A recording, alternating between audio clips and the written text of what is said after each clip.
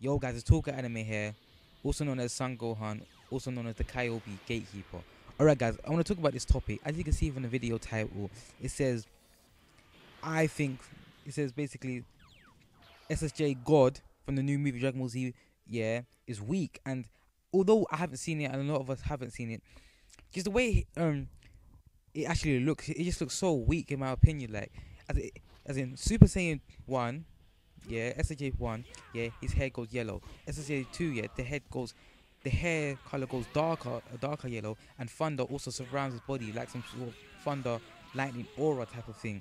And then Super Saiyan 3 now, his hair extends. Goku not only looks older, but he looks way powerful, and he's just a beast in general.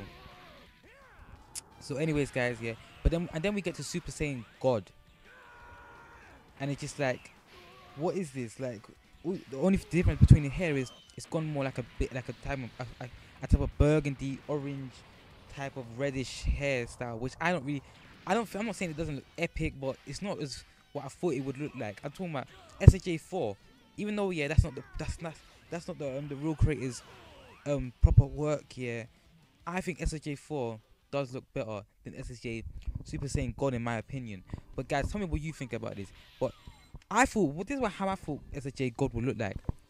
Not only would he have a tail, he would grow a tail, but his hair will extend down to the ground to the point where it was just long like raditz, yeah. And his hair color would be like a type of, it would be white, and he will have a yellow aura surrounded by thunder glowing around him, which would just make him look even more epic. Come on, the normal Super Saiyan, in my opinion, looks better than Super Saiyan God.